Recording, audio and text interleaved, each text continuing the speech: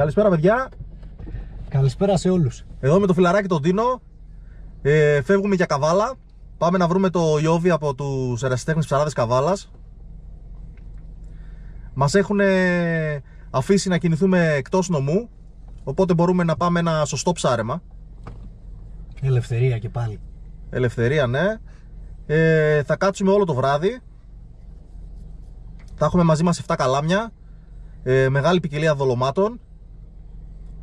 Αρκετά μακριά η Καβάλα από εμάς, είναι γύρω στα 150 χιλιόμετρα, αλλά ξέρουμε ότι τα χιλιόμετρα είναι αυτά που μας πορώνουν. Οπότε στάση για καφέ και καρφί για Καβάλα να μην μας πιάσει βράδυ. Έχουμε φτάσει παιδιά. Πήγαμε Καβάλα, φορτώσαμε δολώματα από το Νικολά και το ΙΩΒΗ και τώρα μας έχει στείλει σε ένα μέρος δικό του.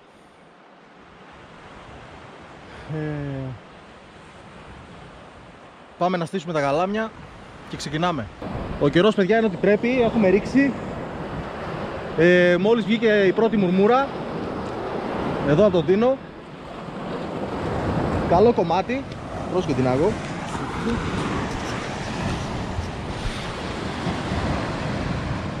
Μια χαρά. Το μάτω σου στο μωρό. Άντε καλή αρχή. Άντε καλή αρχή να. Λοιπόν, ο καιρός είναι όπως πρέπει να είναι. Έχει αυτό το κύμα που το έχουμε φάτσα. Έχουμε ρίξει 7 καλάμια. Ο Τίνος έχει ρίξει 2 με μαύρο. Εγώ δουλεύω στα 2 τα τελευταία τσουτσούνι με μονάκι τριαρματοσιά σειρώμενη. Και στα άλλα 2 που χρησιμοποιώ την paternoster, το διπλαράκι το σταθερό, έχω ρίξει στο πρώτο καλάμι μαύρο και στο άλλο έχω ρίξει τριχιά. Αλλά από ό,τι δείχνει θα μας πάει καλά. Παίρνουμε φυγές από νωρίς κιόλας και ελπίζουμε να το απολαύσετε. Γίνεται πανηγύρι παιδιά, έχουμε πέσει πάνω στην ώρα. Άλλα 2 μουλαράκια βγήκανε μαζί.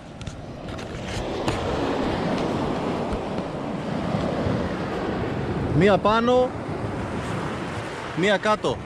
Στο καινούριο το καλάμι κιόλας. Λοιπόν, αυτά τα 2 είναι αφιερωμένα στο Θεόδωρο. Έτσι. Στο γιο.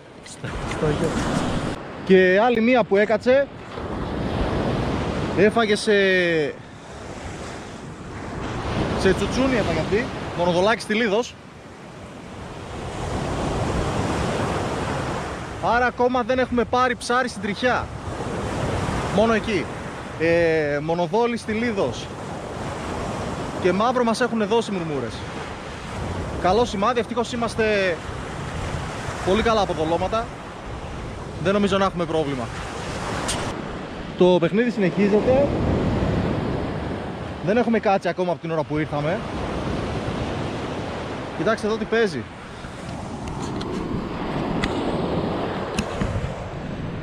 Βγάζω το ένα αγκίστρι, έχει πάνω αυτή τη μικρή τη μουρμούρα. Παίρνω μια τσιμπιά στο επόμενο. Βγαίνει αυτή εδώ πέρα η παντοφλίτσα.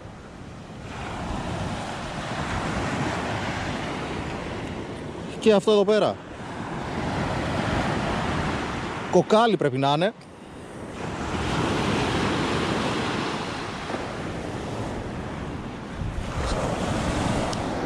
Και παρεμπιπτόντως τριχιά, δούλεψε και η τριχιά. Οπότε έχουμε πάρει ψάρια σε ό,τι δόλωμα έχουμε μέχρι τώρα μαζί μας. Έχουμε πέσει πάνω στα κοπάδια. Όπως είπαμε βοηθάει αρκετά και ο καιρός. Τα μεγέθη που παίζουν είναι όλα τέτοια.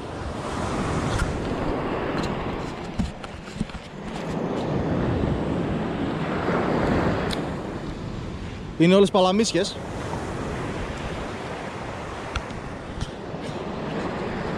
Και όπως είπαμε δουλεύουν όλα τα δολώματα. Τώρα αυτή ας πούμε έχει βγει σε τσουτσούνι. Από τα 4 καλάμια που έχω ρηγμένα, αυτή τη στιγμή τα 3 είναι έξω και τα 3 είχαν ψάρια. Ήταν η διπλέτα με το κοκάλι και τη μουρμούρα τη μεγάλη, η μουρμούρα πιο μικρή στο άλλο και η μουρμούρα αυτή εδώ πέρα που βγήκε τώρα. Οπότε πάμε να ξαναδολώσουμε. Άλλη μία παιδιά στο μαύρο. Έχει βγει.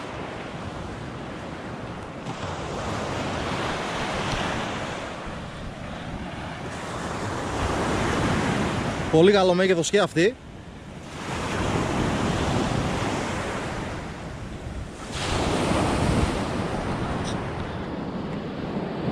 Νίκο, έπρεπε να έρθεις φίλε.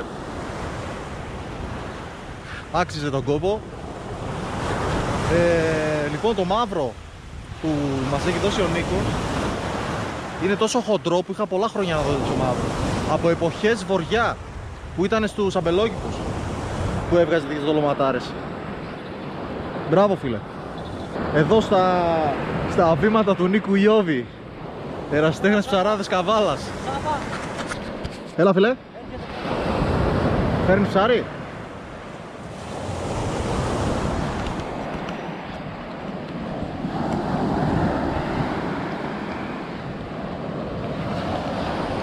Λέγε Τινό. Έρχεται κάτι καλό. Όλα τα καλάμια μου έξω είναι ρε μαλάκα. Και εμένα τώρα μόλις βγάλω αυτό όλα έξω θα είναι.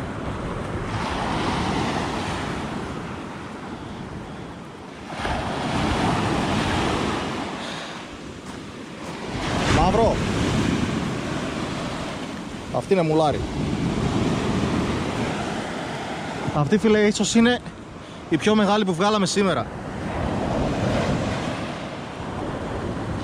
Αυτή εδώ είναι μουλαράκι. Θα βγάλω άλλη μία για να την κάνουμε ζευγάρι. Έτσι. Άλλο ένα κοκάλι βγήκε. Και αυτό είναι μεγάλο.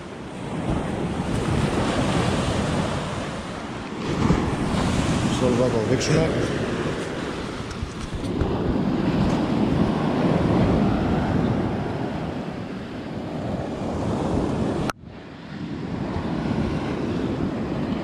Αρκετά μεγάλο.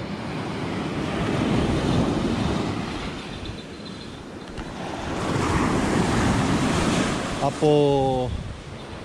τη στιγμή που έχει κοκάλια, άμα ηρεμήσει λίγο το παιχνίδι με τις Μουρμούρες, έχω μαζεύει ένα καλαμάκι LRF και κάτι πλανάκια. Θα παίξουμε λίγο με αυτά. Όχι τίποτα άλλο, επειδή με πρόσβαλες, σου φέρα άλλο ένα. Έτσι, μπράβο. Τα ψάρια παιδιά πολλά. Έχουμε βιάσει αρκετά, δεν μπορούσαμε να τραβήξουμε καν με την κάμερα, μας είχαν πέρα δόθη συνέχεια. Να σου τα αφήσω εδώ κάτω. Τώρα ηρεμήσαν λίγο, άσου τίποτα. Έχουν βγει αυτά τα ψάρια.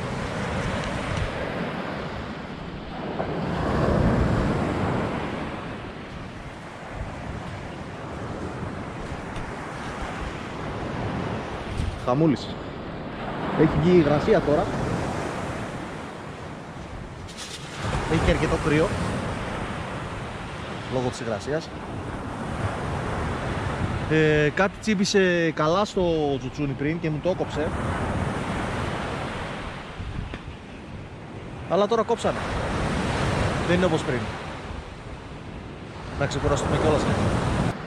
Τσιμπιές καταλαβαίνουμε δύσκολα λόγω καιρού. Βγάλαμε ένα μουγκρί μικρό. Το έφαγε το κεφάλι του χωρίς λόγο. Και έβγαλα και το τσούνι. Αλλά αυτό είχε πάνω καλό ψαράκι.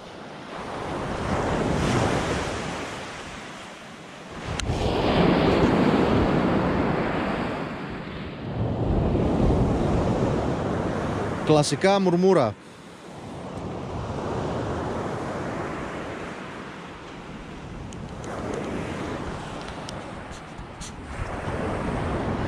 Τόπος ευλογημένος.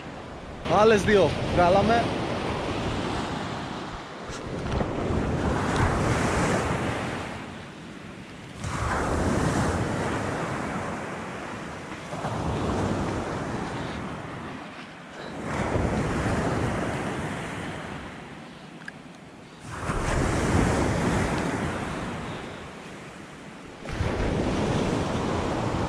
Δεν έχουν σταματήσει παιδιά. Η ώρα κοντεύει 2 και τις χτυπάμε περίπου από τις 10. 10 παρά εκεί. Εδώ και ένα τετράωρο μας πάει τρένο.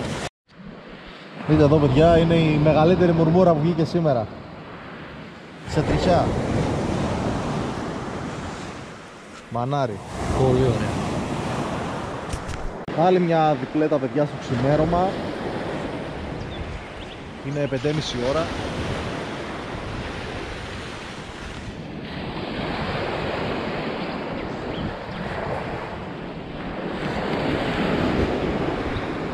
Και συνεχίζουμε.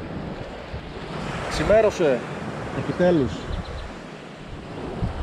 Έχουν κόψει τα πάντα. Τσιμπιές καθόλου. Ξεκούραση τώρα. Ήταν να πάρουμε και εμείς μια ανάσα. Ήτανε δύσκολη νύχτα. Πολύ τρέξιμο. Πήγα να κάνω μία βολή, την πρώτη, τη δεύτερη που μόλις στήσαμε. Πάω να κερδίσω μπροστά λίγα μέτρα. Με παίρνει το κύμα. Έχει κάνει πίσω με παπούτσια, κάλυψε τα πάντα. Και βαριόμουν να πάω στο αμάξι να πάρω τα άλλα. Η τριχιά έχει τελειώσει τελείως. Από το μαύρο είχαμε 4 διπλά και έχει μείνει 1,5. Ακροβάτη, εντάξει, δουλέψαμε πολύ λίγο. Εγώ προσωπικά δεν έβαλα καθόλου. Δίνος έβαλε. Δίνο πήρε στην ψαριά. Πήρα τις ψαράκια, πήρα. Βγήκανε οι μουρμούρες που είδατε, τα κοκάλια και τα ξημερώματα πήραμε και κάτι μελανούρια. Σκεφτείτε τώρα, βγήκαν όλα αυτά τα ψάρια που είδατε. Μου φαίνεται στο εξώφυλλο από το βίντεο. Και βγήκαν άλλα τόσα περίπου που ήταν πιο μικρά, που δεν ήταν κρατήσιμα και πήγανε μέσα. Γινότανε σήμερα πανηγύρι. Τώρα θα δούμε πώς θα πάει, για το αν θα κάτσουμε ή θα φύγουμε πίσω Θεσσαλονίκη.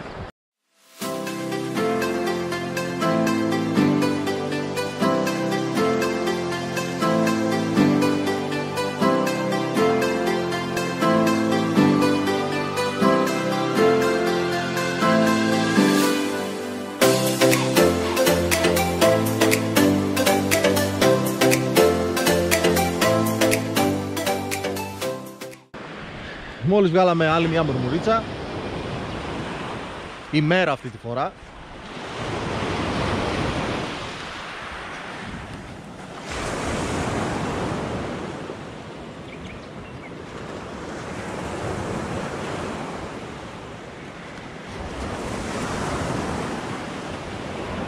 Αλλά έχουν κόψει αρκετά τα ψάρια.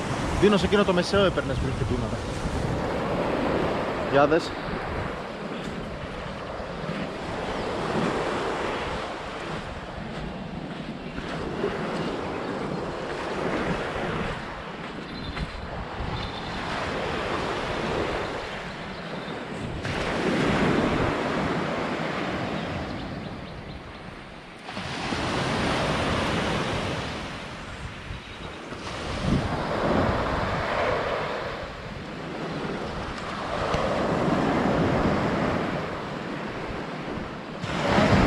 Αδειό.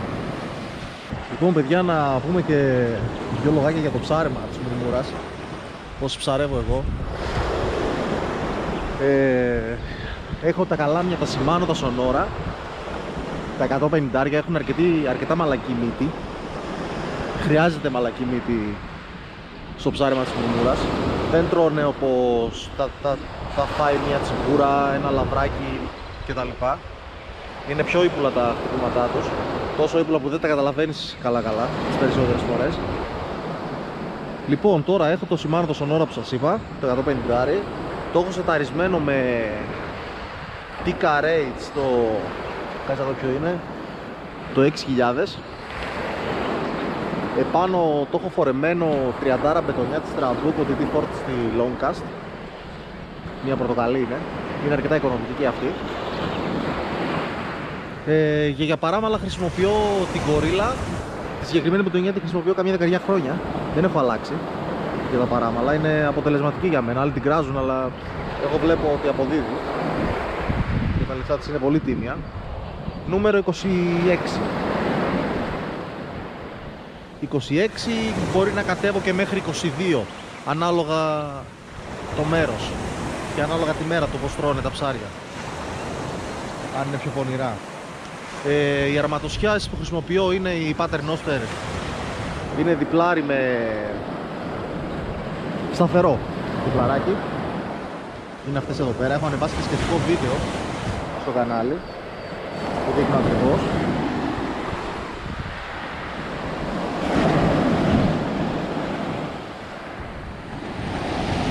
Δεν ξέρω τώρα κατά πόσο φαίνεται. Ξεκινάει από εδώ πάνω από τη μάνα, έχω βάλει σωληνάκι. Κατεβαίνει ο κορμός με 30 μπετονιά πάλι. Έχει τα κρυπτάκια, τις χάνδρες, το στριφτάρι. Ακριβώς το ίδιο και από κάτω. Και τέρμα κάτω είναι το βαρύδιο. Τα παράμαλα, όπως βλέπετε, είναι πολύ μικρά. Δεν χρησιμοποιώ μεγάλα, δεν χρειάζεται πιστεύω. Δηλαδή τώρα σκεφτείτε, αυτό είναι 15-20 πόντους παραμαλάκι. Και το πάνω και το κάτω. Από δολώματα σχεδόν πάντα δουλεύει η τριχιά. Δηλαδή αν έχει μουρμούρες με αυτό το δόλωμα θα πάρετε σίγουρα. Το προτιμάνε. Και το μαύρο. Τώρα στο τσουτσούνι δεν με τυχαίνει συχνά όπως έτσι και σήμερα να μου δώσει τόσα ψάρια. Αλλά σήμερα ήταν το κάτι άλλο, δηλαδή πιστεύω ότι ό,τι και να πετούσαμε μέσα θα τρώγανε, θα βγάζαμε ψάρια. Ήταν πολύ λέμαρα. Και σκεφτείτε τώρα ότι με αυτή εδώ πέρα την αρματοσιά που έχω κάνει, ψαρεύω με τα ίδια παράμαλα από χθες το βράδυ. Δεν έχει κοπεί τίποτα. Και αυτός ο λόγος είναι ότι επειδή είναι μικρά, δεν μπλέκονται. Η μπετονιά είπαμε είναι καλή για τα παράμαλα, η γορίλα. Μου κόπηκε μόνο ένα παράμαλο που είχα βγάλει το μουγκρί. Το είχε καταπιεί, δεν μπορούσα να κάνω κάτι και το κόψα. Αυτά. Αυτό είναι το ψάρεμα της Μουρμουρας. Άμα σε πιάσει δεν σε αφήνει εύκολα. Δηλαδή από χθες το βράδυ έχουμε γράψει χιλιόμετρα στην παραλία. Ήρθε η ώρα, παιδιά, να μαζέψουμε για να φύγουμε.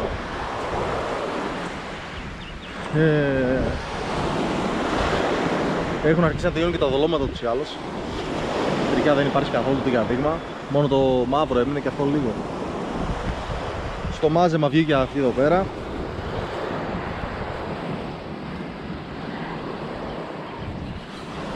Για να κλείσει με τον καλύτερο τρόπο αυτή η ψαρευτική εξόρμηση. Οπότε, παιδιά, θα τα πούμε στο επόμενο βίντεο.